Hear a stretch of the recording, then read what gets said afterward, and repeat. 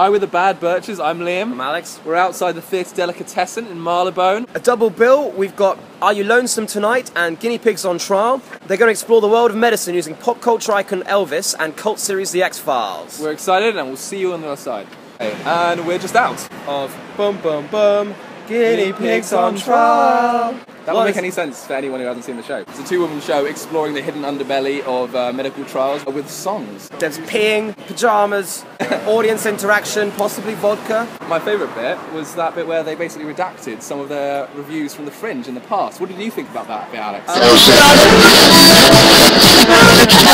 But they really like the singing. If you need a company to narrate your 4 AM paranoid stream of consciousness, Shit Theatre are the ones to do it. It was tight, it was fast-paced, it was a bellyache. So fun! Really talented young company. Go see it! Yeah! And we're just out of Are You Lonesome Tonight? It's a one-woman show with a guitar, with bananas and peanut butter toasties. It's her exploration of whether or not she may be the secret love child of Elvis Presley. Very good. Thank you. Well done. Yeah. Meandering musical odyssey with numerology thrown in. We were categorised by our numbers. I'm a 1. Strong, powerful, I'm a leader. You're? I'm a 7. I've got magical powers, apparently.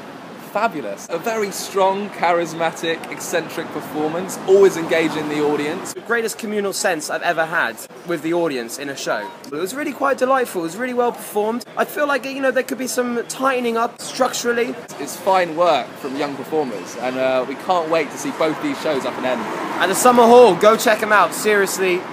Exciting theatre today. Yeah!